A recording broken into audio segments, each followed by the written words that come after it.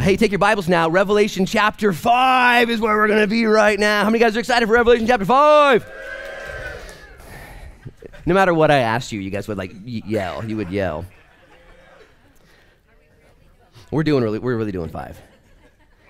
For the last 2 weeks, though, we have taken a hiatus in our study time, and we've looked at the crowns that the elders will one day, that's you guys and gals, the believers, will one day use in heaven for worship. They're crowns, rewards, things that you earned while on earth, and we studied all 6 crowns in succession. It took 2 weeks. The crowns where you do things right for God by His Spirit, through His power, for His glory. It's all of Him. It's all through Him. It's all to Him. It's crazy. It's all about Him. But He asked us to participate. It's nuts. He asked us to do it. And I've been wrestling with this and getting emails and chewing on things and ideas, and I'm saved by grace and grace alone, not of works, lest anyone should boast. Okay, Ephesians chapter 2. Then the very next verse says, and God has preordained for you good works to walk in. Isn't that a cool balance? I'm saved by grace. There's nothing I can do about it. I didn't earn it.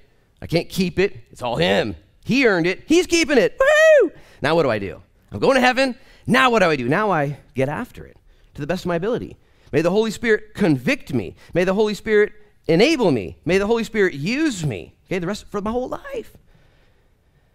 This last weekend, even yesterday, I was in McMinnville, and I was teaching at the Calvary Chapel men's retreat over there. And the first night, Friday night, I taught them out of Matthew 16. And I came across a verse I wasn't really thinking about. I'm going to read it to you in quickness, and then we're going to get to Revelation 5. But this is what Jesus said to Peter. This is what Jesus said to Peter when Peter tried to stop Jesus from going to the cross, stop Jesus from getting too crazy, stop Jesus from being so radical, stop Jesus from His plan, okay? And he just, hey, just chill, dude. That's a bad idea. You ever told God He has a bad idea?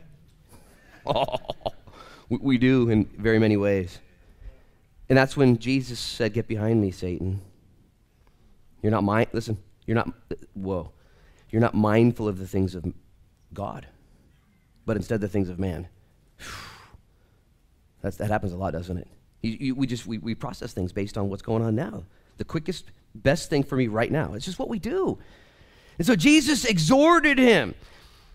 And let me just say this. Just moments before He called him Satan, He called him Peter. He changed his name from Simon Bar-Jonah, shifting sand, son of Jonah. Jonah, one of the worst prophets, if you want to just boil it down. I'm going to change your name to the Rock. Oh, cool. It's a good day for Peter. Moments later, he's called Satan. And here's the best news you'll hear all day. You who are believers, you who are the children of God, He's changed you. A new name has been given to you, a new mind, a new heart. And yet there will be and has been in your past and in your future blunders, mistakes, whoopsies. And yet, you know what? I would say that Jesus had chosen Peter and wasn't going to quit on Peter. He restored Peter. He gave Peter the keys of the kingdom of heaven. He used Peter. You and I who are chosen by God, we're not going to have every day a perfect day. It's just not going to happen. And yet God is perfect in His commitment to us. This is what Jesus said to Pete. Then Jesus said to His disciples, right after Peter got it mixed up, if anyone desires to come after me, let him deny himself, take up his cross and follow me.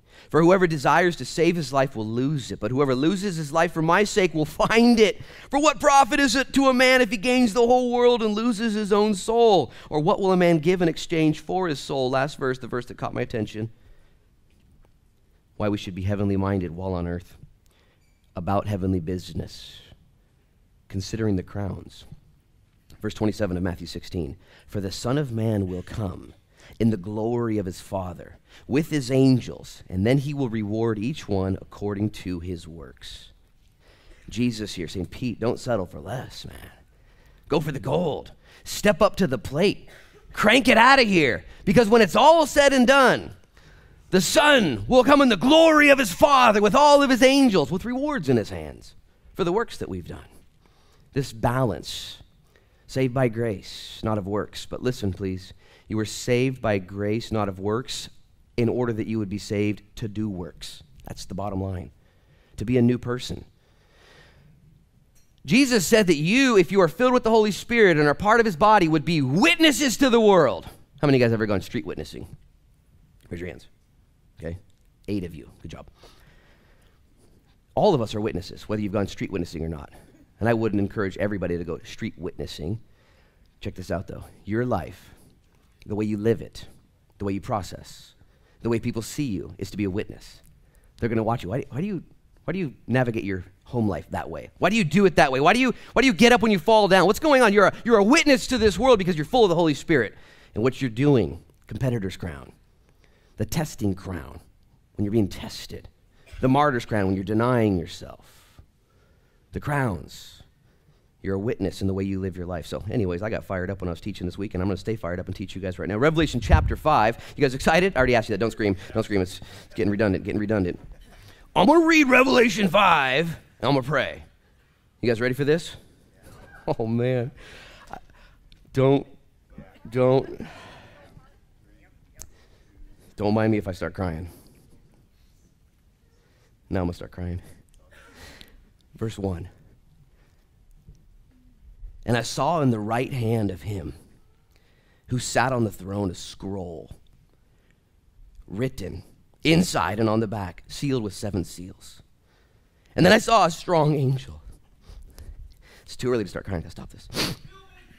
And then I saw a strong angel proclaiming with a loud voice, "Who is worthy to open the scroll and to loose its seals?"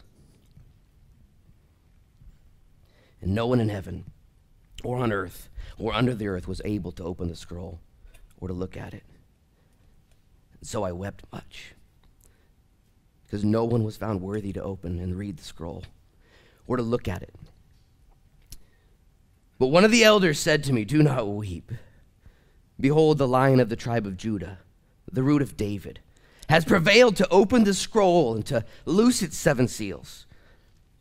And I looked, and behold, in the midst of the throne and of the 4 living creatures, and in the midst of the elders stood a lamb, as though it had been slain, having 7 horns and 7 eyes, which are the 7 spirits of God, sent out into all the earth. And then he came, and he took the scroll out of the right hand of him who sat on the throne. And when he had taken the scroll, the 4 living creatures and the 24 elders fell down before the Lamb, each having a harp and golden bowls full of incense, which are the prayers of the saints. And they sang a new song, saying, "You are worthy to take the scroll and to open its seals, for you were slain and have redeemed us to God by your blood, out of every tribe and tongue and people and nation, and have made us kings and priests to our God, and we shall reign on the earth." And then I looked, and I heard a voice, the voice of many angels around the throne, the living creatures and the elders, and the number of them was 10,000 times 10,000 and thousands of thousands, saying with a loud voice, "Worthy is the Lamb who was slain to receive power and riches and wisdom and strength and honor and glory and blessing." And every creature which is in heaven and on the earth and under the earth, and such as are in the sea, and all that are in them, I heard saying, "Blessing and honor and glory and power be to him who sits on the throne and to the Lamb forever and ever." And then the 4 living creatures said, "Amen." And the 24 elders fell down and worshiped him who lives forever and ever. Would you guys pray with me? Father, in Jesus' name, we thank you that this scene is given to us to study today. Revelation 5, a futuristic scene that is about to unfold, promised, prophesied. We look forward to this day. And Lord, in Jesus' name, now as we study it, we pray that you'd sensitize our hearts to your Spirit, to what you're doing, what you want to do in our lives. Lord, because I believe the time is near, that we, like Peter, can get it twisted and be about earthly things. And yet, Jesus, you declare you're coming soon with the glory of the Father and rewards in hands, and you don't want us to be caught missing out. And so we plead, Lord, come quickly. Come quickly, Lord Jesus. And until then, make this group a faithful group, a group that understands, Lord, even just a little bit, the timeline of what you're doing. I pray for mercies today to listen, Mercies today to preach. Mercies today to act. Bless the kids, Lord. I love hearing their voices up there as they're getting into the word, and the teachers. Bless them. Bless the guys and gals that have joined us maybe for the first time, the 11-year-olds and 12-year-olds. Bless them. We thank you so much, Jesus, for what you're doing. Help us now, we pray in Jesus' name. And everybody said, Amen. Revelation chapter 5. And as you guys remember, studying this book of Revelation, John is on the island of Patmos, waiting to die. He's been banished to die, and God gives him the revelation of Jesus Christ. And he instructs him in chapter 1, verse 19, write the things you've seen, Jesus Christ. Write the things which are, the church there in modern-day Turkey. Write the things which will come after these things, metatauta in the Greek. And so John gives us chapter 1, Jesus Christ, in his resurrected form. And in chapters 2 and 3, he gives us the instructions to the church, what the church should be doing, how we're to live our lives.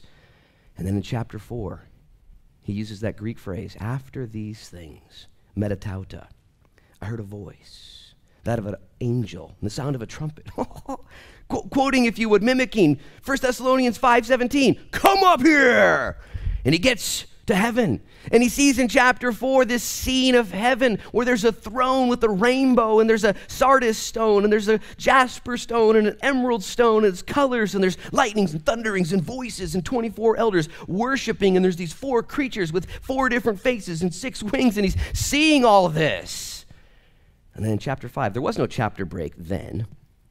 They added that for our reference.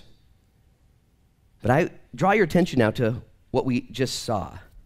And maybe somebody could fetch me a Kleenex.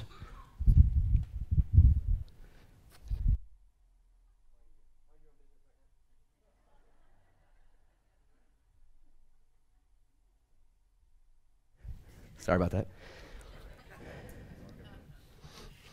We should develop hand signals in case my fly's ever down. You guys just, give me a hand signal or something. I trust you guys. I trust you guys.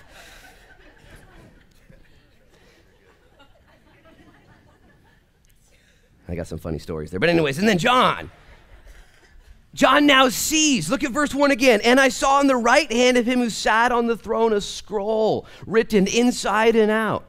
The scene develops. It climaxes before Armageddon is unleashed on earth, which happens in chapter 6 through 19. It's on the next page for my Bible. Simultaneously, John is raptured into heaven. This heavenly throne, this worship, this unveiling, this one with the scroll, the angel who can open the scroll, and nobody is found worthy except the Lion of the tribe of Judah, the root of David. And John turns to see this Lion of the tribe of Judah, and he sees a lamb as if it had been slain. And he begins to take the scroll, and worship happens, and everyone's freaking out in heaven.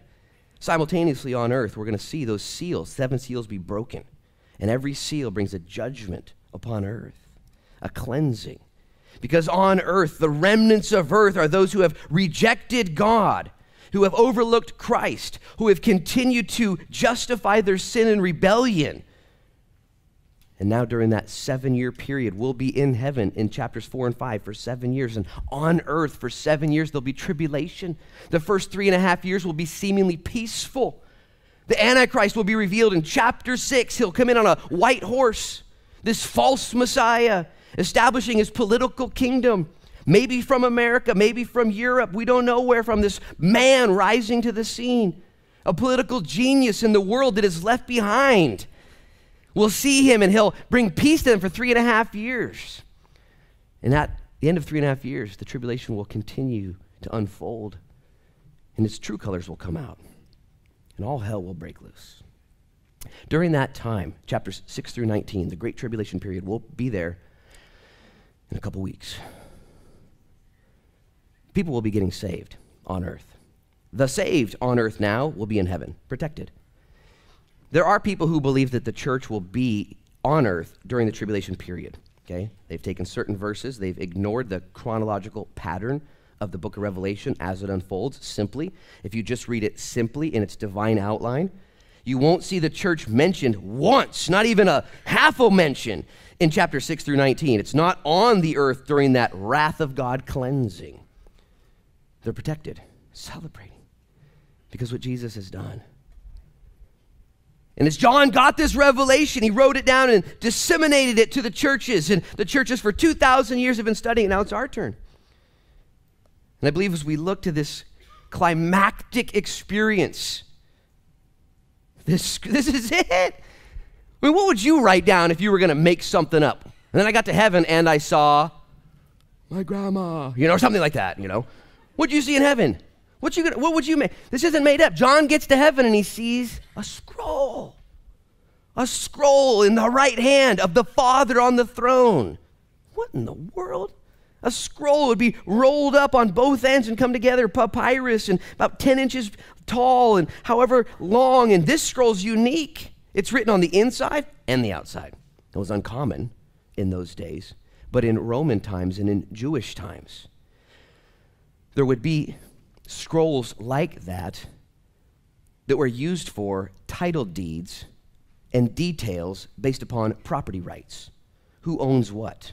Who owes what? How things have gone and how things are going.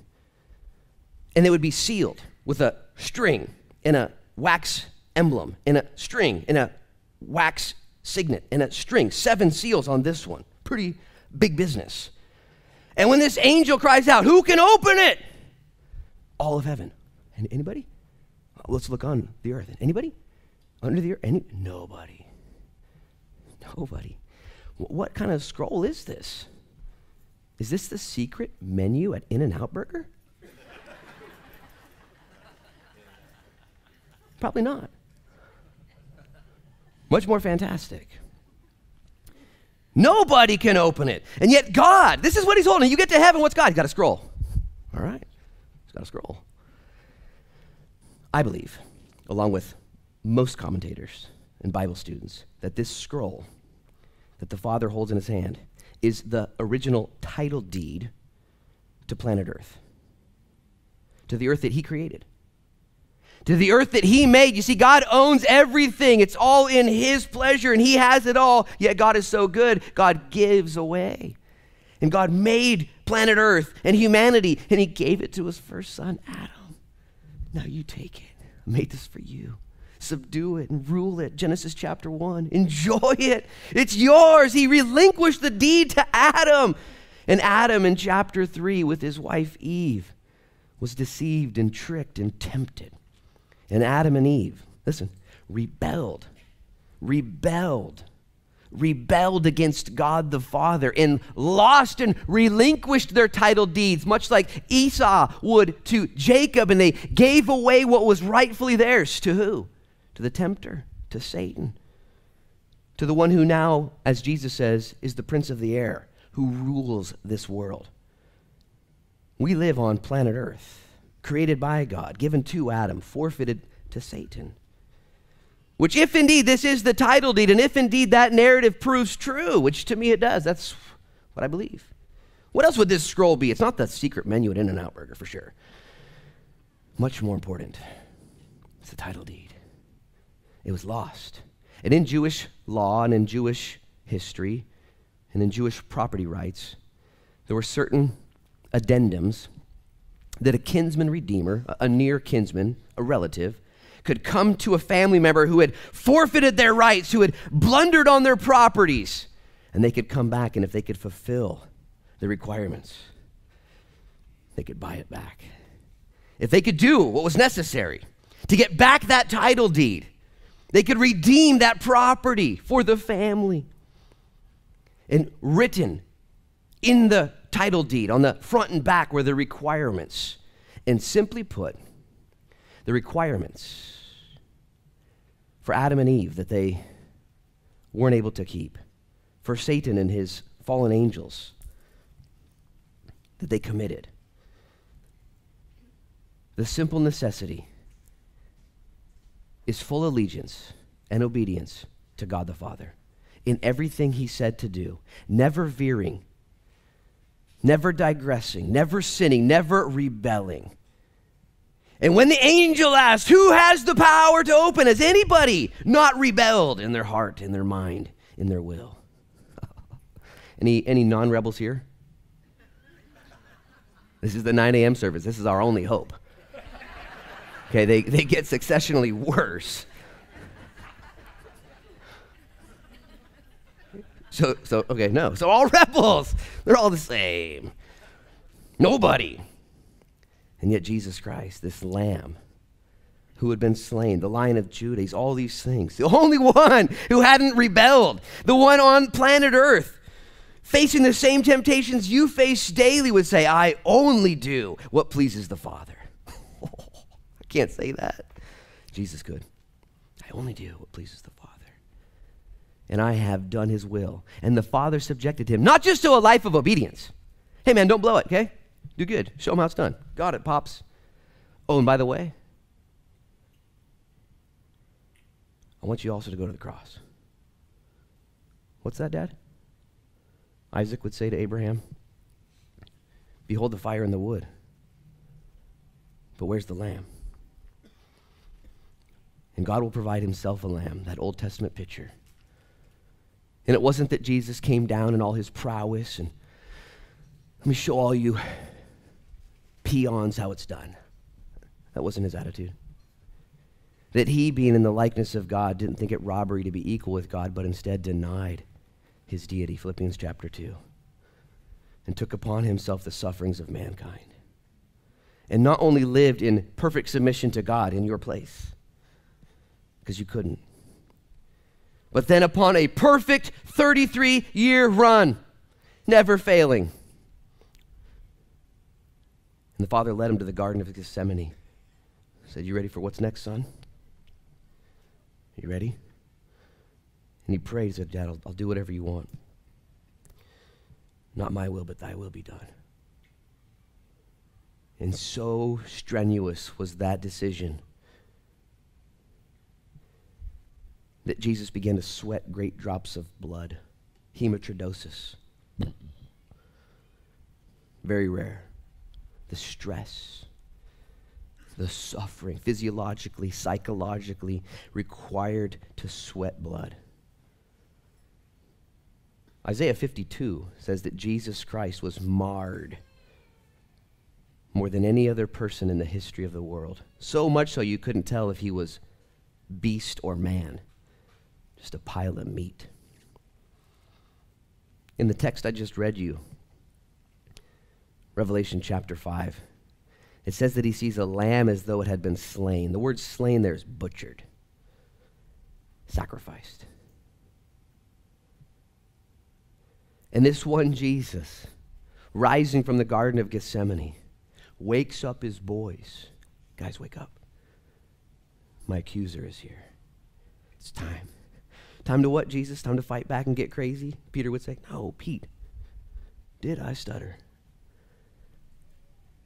And Jesus would avail himself to the chains, to the whippings, to the mockings, to the beatings, to the 6 trials he would undergo, examining him, just like the Lamb of God would be examined there during Passover feast. Is it perfect?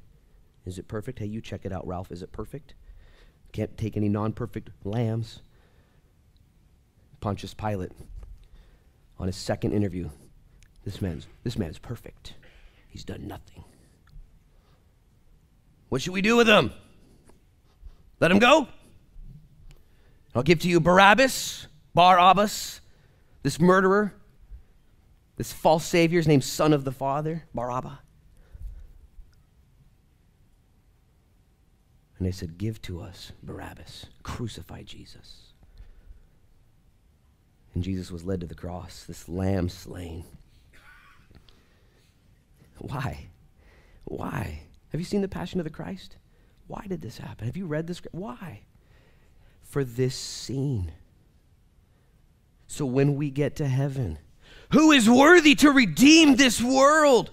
This chaotic world that is still run by the prince of the air, that is still cursed with disease and death and decay and starvation and imbalance and murder and rape and abuse and earthquakes and typhoons and tsunamis and chaos upon chaos, and not one home will not be visited by disease or death. Everybody is subject to this world's chaos.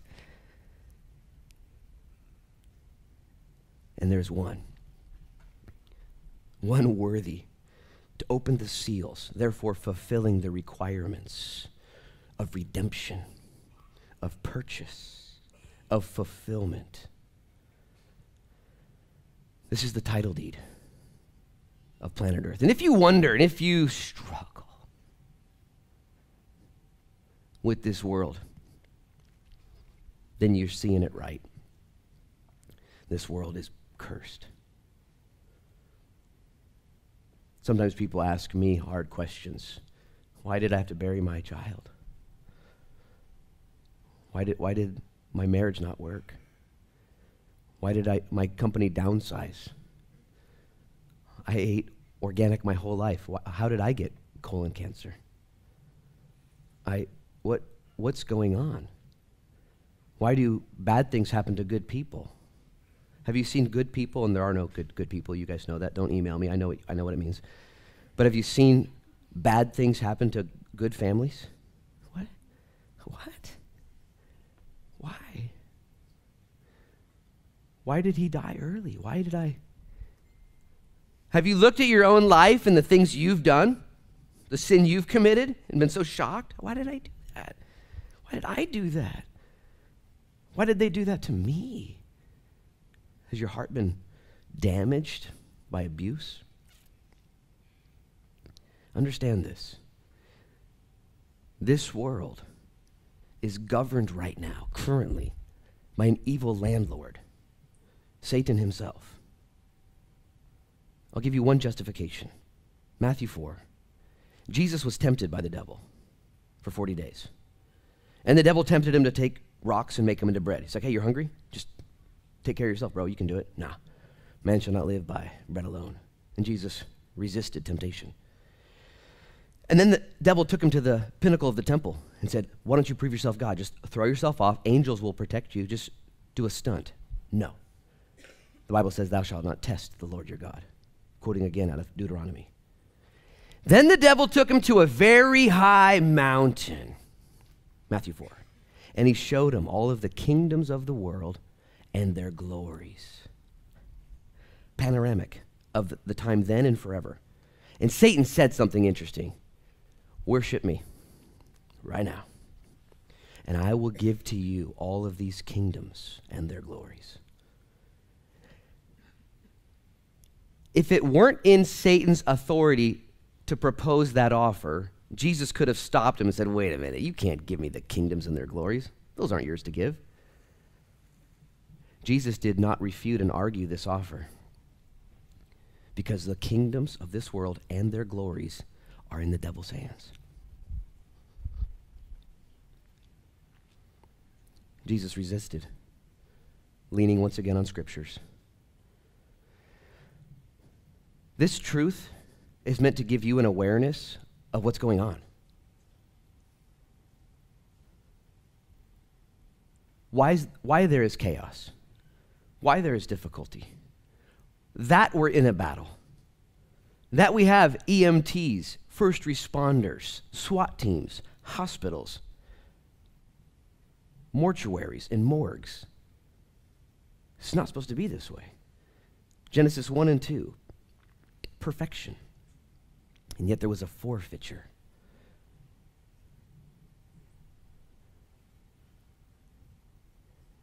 All of the questions in the entire world that you've ever had can be answered in chapter 5. Why can we not conceive a child? Why can I not find a spouse? Why can I not find reconciliation? Why? There's a brokenness. Is there any hope? Is there any solace? Is there a plan, Lord? John on the island of Patmos waiting to die, given this grand vision of what I would say is a 2,000-year portfolio of the future, which brings us to our current time. When the Lord will return, we don't know. We know what the signs and seasons will be like. It's going to be just like this. Knowledge will be increasing. People will be traveling to and fro, the book of Daniel says. People will be lovers of themselves, haters of God, deceivers. It's all happening, as in the days of Noah.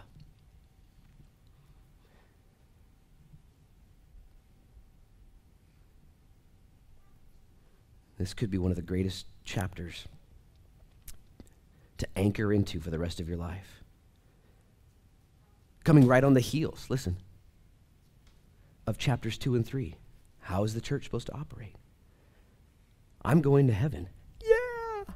Now what? Get after it. What's going to happen in heaven? Redemption.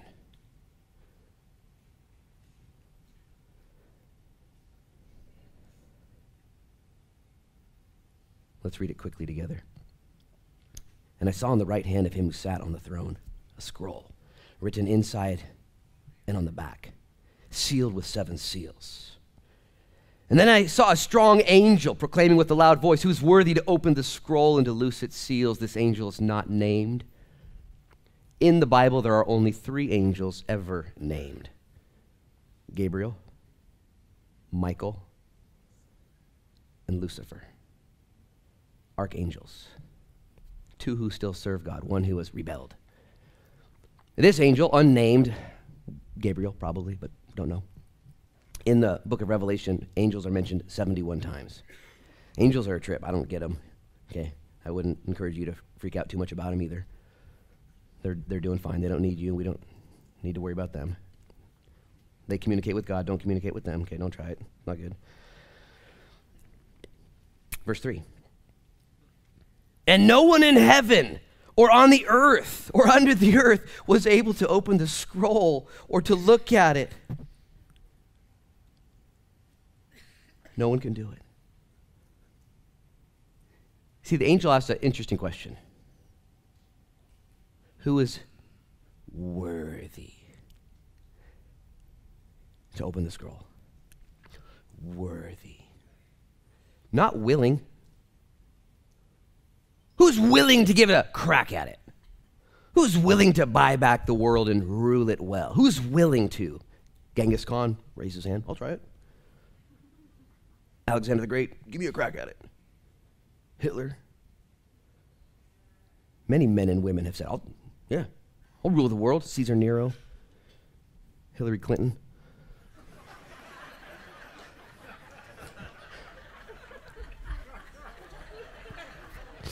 Is that funny? I don't know if that's funny or not. I wrote it down. I thought it was funny.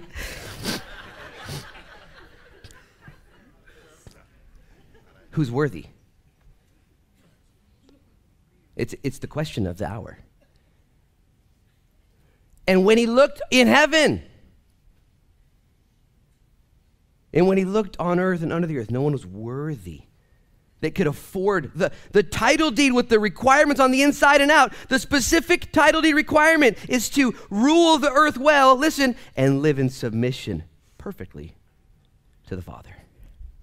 To never rebel, to never fail, to never live for your own will. And when John looked around, come on, who's going to open it? There's got to be somebody. Somebody. And there was nobody. Nobody could fix it. Verse 4, so I wept much because no one was found worthy to open and read the scroll or to look at it. Guys, this is John, Jesus' best friend. He had seen Jesus around 60 years earlier ascend into heaven.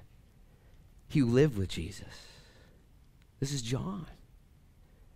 In John's 95, the Bible says he weeps. In the Greek, it literally means he loses it next level. We're talking Kleenex commercial, you know. So, have you been this devastated before? Have you looked at the plight of humanity and the pain and just been broken? On Thursday, we gathered here as a staff. We're trying to gather on Thursday. We gather on Tuesdays and we gathered on Thursdays. And we just said that we're going to be from 10 to 2. We're going to call it office hours where we're just here. You guys can come hang out with us if you want. Just hanging out at the church doing stuff. And so let's pray. Let's start with prayer. And it was all set up for the men's breakfast and tables everywhere. We just sat down. And guys, I can't even explain it. We just started praying for each other and each other's families and people we knew of. And we just sensed the pain of our community. And we wept. And we just cried out to God, Lord, heal us. Heal our friends and the people that are suffering. And here John, he looks at heaven and earth and, wait, no one can fix it? There's nobody? And he loses it. It's perpetually going to be this way? There's no rescue? And in verse 5, one of the elders said to me, do not weep. Behold, the Lion of the tribe of Judah, the root of David, has prevailed to open the scroll and to loose its 7 seals. In this heavenly scene, you have the Father. You have the 4 creatures. You have angels. You have the herald angel. Who is worthy to open the scroll? This gladiator angel. And you know who tells John, hey, we got a hero. He's one of the elders, one of the humans. Why did an elder tell John this? I suggest because that elder, like no other created being, understood the joy of Jesus. Because that elder's you and me. As we are rescued by the rescuer. And that elder, that one who had been a rebel himself, a rebel herself, had been rescued and knew, John, don't weep. We've got one. There's one. There's one worthy. After 7,000 years of historical chaos on earth, calamity and disaster, birth defects and deformities and divorces, confusions and perversions, just upheavals and coups and wars. There's one. It's the Lion of the tribe of Judah. I might need another Kleenex.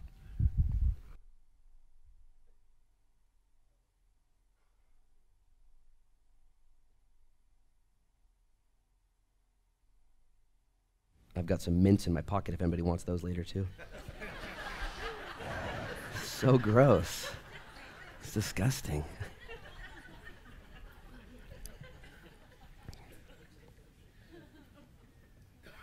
These titles that this elder gives to this one, the Lion of the tribe of Judah, all the way back to Jacob's prophecies in Genesis 49, echoed in the book of Isaiah, the Lion of the tribe of Judah. Jesus would hail from the tribe of Judah. Lion, you can't get more prestigious than a lion. The king of the jungle, the top of the food chain. There is no predator that preys upon the lion.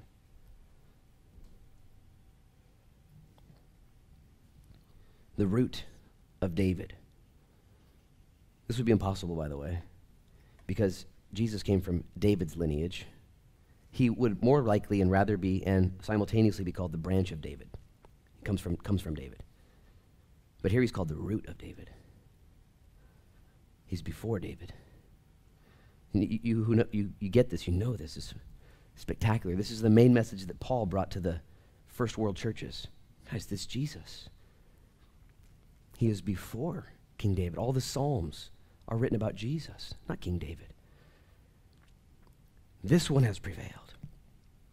Verse 6, and I looked, and I behold in the midst of the throne and of the 4 living creatures, in the midst of the elders, stood a lamb, as though it had been slain. This imagery that John gives to us, the Lion of the tribe of Judah, the root of David. Oh, let's look at this lion. It's not a lion, but it's a lamb as though it had been slain. I propose to you that it's actually not a lamb. Don't let your mind get into this idea of a real lamb. But instead, he is both lion, Jesus Christ, and he is sacrificial lamb. The Greek here and throughout the rest of Revelation, when speaking of lamb, speaks of a pet lamb, a baby lamb, which would be the same lambs that they took into their homes in Egypt there on the night of the 10th plague, when they would sacrifice that lamb and take its blood in a bowl with hyssop branches and put it on the tops of their door posts and the sides and the threshold. A perfect cross. Thousands of years before the Lamb of God. Lambs would be slain throughout all of Egypt that night. Baby lambs, innocent lambs, perfect lambs. If that makes you sad, it should. John now sees, look, where's the lion? And he sees Jesus as though he'd been slain. I believe not with scars, but with wounds. Maybe not fresh, but the imprints of humanity. The only man-made thing in heaven. It's going to be the scars and the wounds upon our Savior's body. It's what we gave to him. And he sees this lamb as though it had been slain. Now, guys, I believe this is a picture of a 2,000-year futuristic event from then. It's our current days. It's going to happen soon. There's no other choice except worldwide Armageddon, which actually kind of ties in. It's going to happen. And when he sees it 2,000 years into the future, what is heaven celebrating? The cross. The cross. As I was getting ready to go to the Calvary Chapel McMinnville Men's Conference, I was the keynote speaker. And I was in over my head and intimidated and scared, like I am every Sunday. And I was talking to my good friend Adam Pearson up in Portland. I said, you know what's radical? He teaches up at skate churches up there and other places. I said, you know what's radical about what we get to do? Is we grab a book and we tell stories out of it. They're not even our stories. How cool is that? We get to talk about Jesus and Peter and James and John and Joseph and Daniel. We just get to tell stories. How cool, how hard is that? We get to point to Jesus. What happened then? Because what happened then transcends time and transforms lives. See, the main thing is to keep the main thing. The main thing. Jesus Christ and him crucified. You can't add to it. Don't subtract from it. Don't deviate to other things. This is what John gets to heaven. Whoa, crazy, what's going on? Whoa. That's like a lamb who'd been slain. This is a futuristic event. It describes this lion, this lamb, this root. Again, visually, I don't think it was any of those things. And then it also says he has 7 eyes, 7 horns, and the 7 spirits of God. Now, if it is a lion and a root and a lamb, 7 eyes, 7 horns, and 7 spirits, it's a pretty crazy-looking creature, right? Those are all pictures of who Jesus is in his fullness. Horns in the scriptures speak of strength and power. 7 is the number of fullness. This lamb that had been slain, full power, full strength, full reign. Okay? No comparison. Eyes speak of insight, wisdom, knowledge, omniscience. This lamb, everything is his. He sees all, knows all, controls all. The 7 spirits of God, like in Isaiah chapter 11, speak of the full character of God, is within this lamb had been slain, this root of David, this lion of the tribe of Judah. It is all found in our gladiator hero, Jesus Christ, who for the joy set before him endured the cross, despising its shame. Verse 7, and he came and he took the scroll out of the right hand of him who sat on the throne. This has not yet happened, guys. Currently, the creator of heaven and earth, God himself, holds the scroll. And he's waiting for this moment when the church is there and when we will all see, hey, we've been raptured, we've been rescued. Who's worthy now to redeem the earth in its chaos, in its battle? And one day we'll see what happens next. We'll be here. Jesus walks to the Father and he takes the scroll. Verse 8. And when he had taken the scroll, the 4 living creatures and the 24 elders, they fell down before the Lamb, each having a harp and a golden bowl full of incense, which are the prayers of the saints. The prayers of the saints, quickly. Did you know that when you pray, God hears every prayer you've ever prayed? And he answers it in 3 ways. Yes, no, and later. One of those, okay? God didn't answer my prayers. Yeah, he did. He just said no. Or he said later. Jesus said, when you pray, pray this way. Thy kingdom come, thy will be done on earth as it is in heaven. I believe that primary prayer has been packing this bowl full for 2,000 years. Thy kingdom come, thy will be done. Thy kingdom come, thy will be done. Give us this day. Thy kingdom come, thy will be done. In Jesus' name. And you look around, you're like, nope, not today. It's in his inbox, his active box. And when he grabs the scroll, these elders like, hey, pour it out, here it comes. Let me just encourage you, don't quit praying, keep praying. It didn't work. Yes, it did. By faith. You must believe he heard you. As a matter of fact, if you've ever had a good day at all in your life, okay, you ever had one of those? They're pretty awesome. They're awesome. I propose to you that those good days and blessings that you've experienced in your life are the answers to prayers that have been prayed days, weeks, and years before. See, we're weird. We pray, and we want it to be like a mobile order at Starbucks. Yesterday I was in McMinnville, and I needed some coffee, and I ordered a quad shot Americano, and on my app it said, this drink will be ready in around 15 minutes. And I thought, what hell am I living in, you know? 15 minutes? They were busy. It was McMinnville. I don't know where I was. And we treat prayer that way. I prayed. Here, the bowls are full. Verse 9, and they sang a new song, saying, you are worthy to take the scroll and to open its seals. For you were slain, and you've redeemed us to God by your blood and out of every tribe and tongue, people and nation, and have made us kings and priests to our God, and we shall reign on the earth. Guys, Bible students, chapter 5, verse 9 is only sung by the elders, the church. If you're looking for more proof that the church is in heaven, not on earth, in the next 6 through 19 chapters, you've redeemed us from every tribe and nation. This isn't just Israel.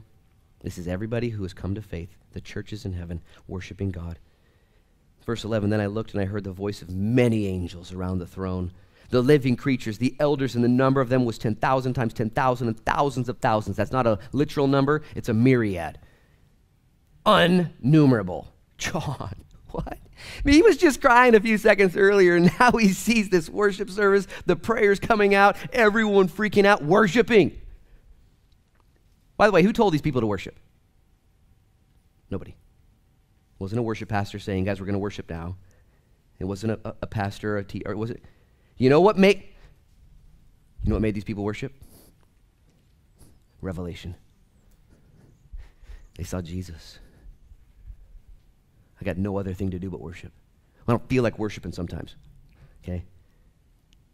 It's not about your feelings. It's about revelation of Jesus Christ. Who's Jesus to you? Is he the lamb? Bow the knee. Easy peasy. It's not even hard. I pray that we get to that place where it's not even hard to worship, ever. It's not hard. Are you kidding me? I know the Lord. I worship him. They say with a loud voice, worthy is the Lamb who was slain to receive power and riches and wisdom and strength and honor and glory and blessing. Every creature, verse 13, which is in heaven and on earth and under the earth, and such as are in the sea, and all that are in them I heard saying, blessing and honor and glory and power be to him who sits on the throne and to the Lamb forever and ever. And then the 24 living creatures said, Amen. And the 24 elders fell down and worshipped him who lives forever and ever. I'm going to have Ryan come up and he's going to lead us in a song. We're going to take communion. Guys, chapter 5. A heavenly scene like no other. Where it all makes sense. Oh, that's what we've been leading up to. That's what we're waiting for. That's what we need. That's why life is tough and God is good. Don't confuse the two. And as you come to the table this morning, the table of communion, and imagine the Lion of the tribe of Judah, the root of David, the Lamb that had been slain. In simplicity of heart, worship him. That's it. You're rebels. You've sinned. You've erred. There's no argument. What do I do now? What do I do now? Worship. Worship the one who's worthy. the one who hasn't rebelled, the one who hasn't sinned, the one who is worthy, the one who has made you priests and kings by his own blood. What? This is what we're going to be doing in heaven forever and ever. This is it. We're going to be worshiping.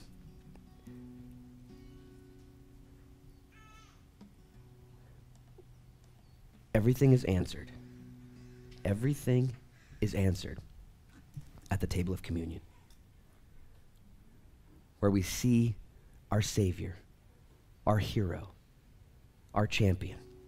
And so would you bow your heads and close your eyes? Father, in Jesus' name, as we come to the table now, we're here. We're in the war. We're on earth. We're here. We're no different than John on the island of Patmos, no different than the church of Smyrna and Thyatira, no different, Lord. And you've given to us, though, your word, which is a lamp for our feet and a light for our path, which, Lord, gives us instruction and purpose, that, Lord, shows us what you're doing, what you've done, and what you intend to do. And so in Jesus' name now, Lord, as we come to the table of communion, as we celebrate who you are and what you've done and what you're doing, I pray in Jesus' name you would mature this group, Lord. This group, Lord, as we worship you today in this moment, and not just here, Lord, but would worship you, Lord, in everything, in every season that comes our way. Lord, you died on that cross. Your blood was shed. Your body was broken for our sins. And Father, we pray now that you'd be honored as we consider ourselves rescued, as we consider ourselves loved, as we consider ourselves those ones, Lord, who you fought for. May you now, Lord, be honored in what we do as we examine ourselves, Lord, and proclaim your death until you return. May you, Lord, be lifted up. In Jesus' name we pray. Amen.